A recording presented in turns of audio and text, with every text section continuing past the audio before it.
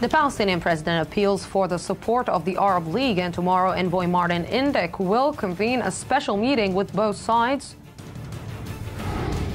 Iran and 6 world powers conclude the third round of talks in Vienna with wide gaps on a final agreement still unresolved.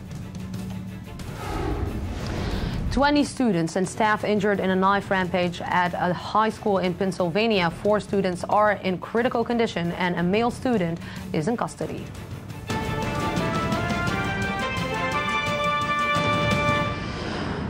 Welcome back to the news today. This is the Daily Debate. Some see the actions of Jewish extremists in the West Bank as one of the biggest threats to the stability and security in the area for Israel and the Palestinian Authority.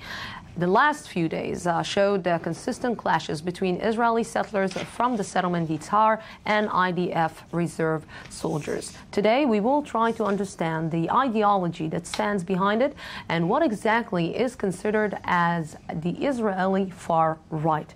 Joining me tonight is Baruch Merzel, head of the Jewish National Front. Good evening. Shalom. Thank you very much for coming. And Mosi, former member of Israeli Parliament of the Meretz Party. Good evening. Good evening. So before we try to understand, do you accept the term far extreme right?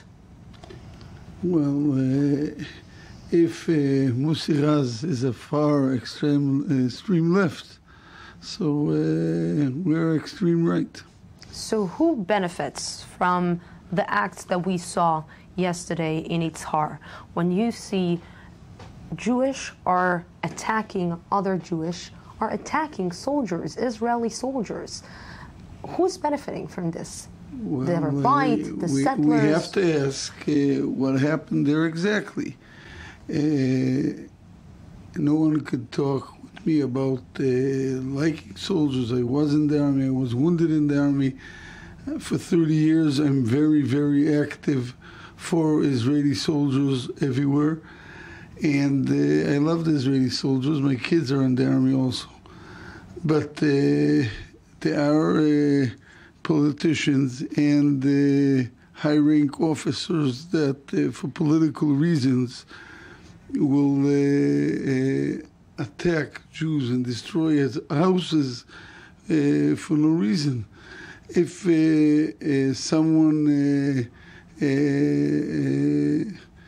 someone damaged an army jeep, he has to be arrested.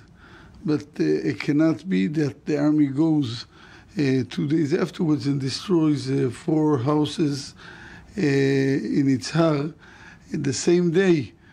2 Molotov cocktails a mile away burned an Arab jeep, a jeep of the Israeli army, and I didn't hear that the same army destroy illegal Arab houses in Hawara, because you cannot punish Arabs in collective punishment, but you could punish Jews in collective punishment. It's not legal, it's not good, and it's done only for political reasons. So are the politicians the one to blame?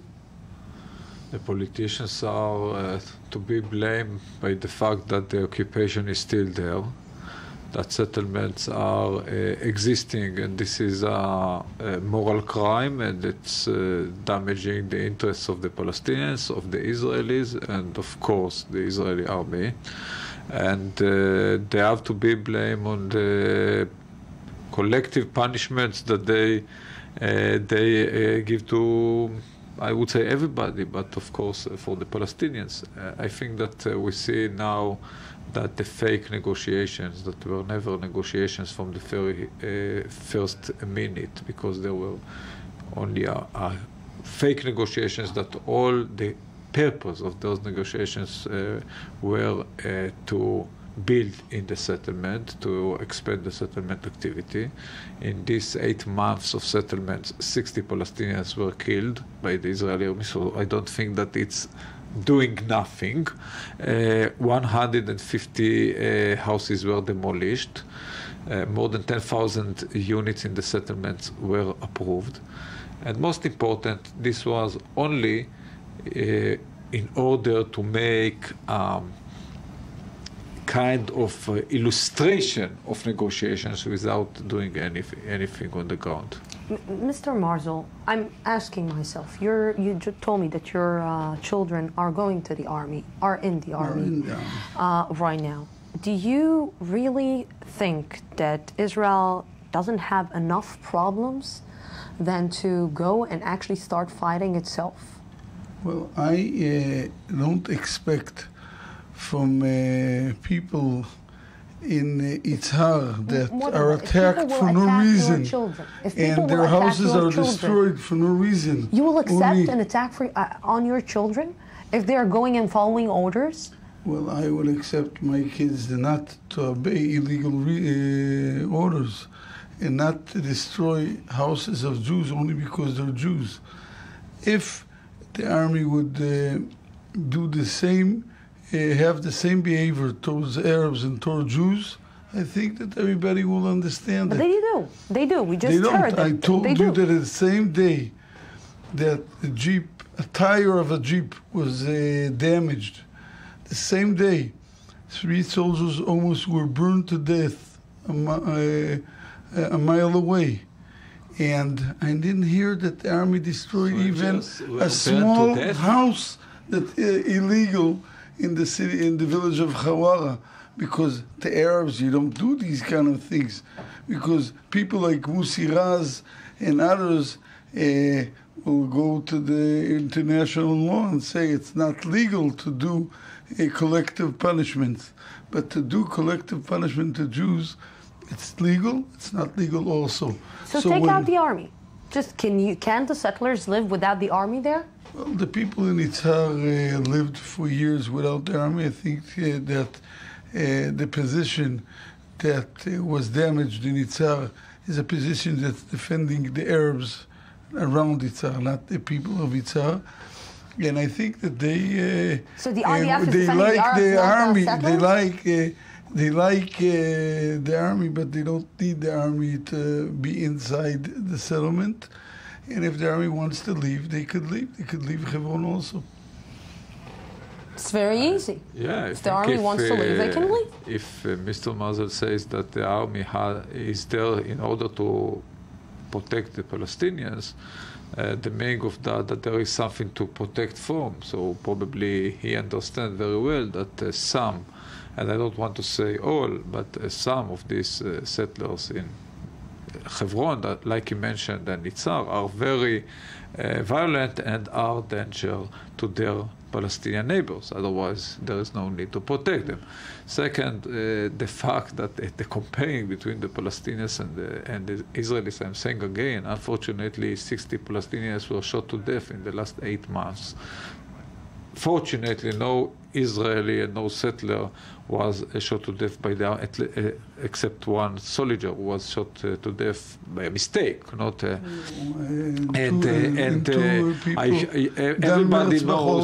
everybody knows that being 50 Palestinians, if they try to attack an army location, military location, in the same way that the settlers had done it yesterday, it could have been with probably 50 people who were killed. I'm not suggesting to shoot anybody, not Palestinians and not settlers. I do know that in this case, if they were Palestinians, they were dead. But it's only because the orders towards the Palestinians are mistaken, not because the orders towards the settlers are mistaken. Mr. Merzel, well, I have only news for Mr. Raz, that today an army position in El Arub was burned down by Arabs. No one was shot. No house was destroyed. The soldiers left the army position. Palestinians came to them and told them, leave the position. They left, they went out, and then they destroyed. An army position in one house in Bet Omar of Arabs wasn't destroyed. If they want to be strong against people that attack the army, let them be strong against everybody. They cannot be strong only against the Jews and soft against the Arab enemy. Do you really believe that if not Mr. Raz was sitting in front of you, if we would had today a Palestinian guest sitting in front of you, do you think that he will agree with you that the IDF is actually taking care of the Palestinians and not of the settlers? There is no doubt that in percentage, more Jewish illegal houses are destroyed in Judea and Samaria than Arab houses. There are tens of thousands of Arab houses that are built illegal, and maybe a few are destroyed every year. And Jewish houses, there are thousands, and hundreds of them are being destroyed every year. Of course, those figures are not right, but what I do say is that if this is the view, if the army is there to protect the Palestinians, then maybe Mr. Merzel will join me in an appeal to the army to end the occupation and to leave the occupied territories, and then without protections to the Palestinians from the army. And let's see. Welcome to the left. We will bring an end to the occupation together and send the army back home, because there is no need to protect the Palestinians from the settlers, and we can end the occupation in that way. The only occupation I know is the Arab occupation in the land of Israel. There are no Palestinians. There were never Palestinians. There will never be a Palestinian state. And they're the occupiers here. By international law, all the land of Israel belongs to the nation, to the Jewish nation.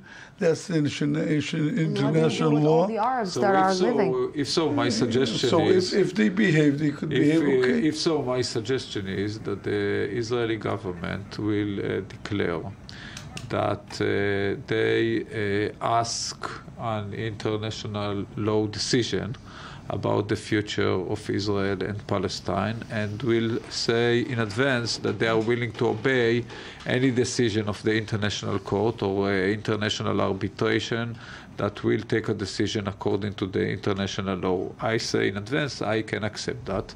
And since you said what you have said, probably you can accept that too. So we have now to nominate 3 or 5 arbitrators. They will have to decide according to the international law what will be the future. I believe the Palestinians can accept that, and maybe the Israeli leftist government will not accept that, but you accept that, and I accept that, and some others probably will. I believe that a lot of the Arabs don't want Israel to live Judea and Samaria. Okay. They don't want their dictatorships. So you to represent the Palestinians? No, they don't want. Next elections you can run, maybe you can win Abu Mazen.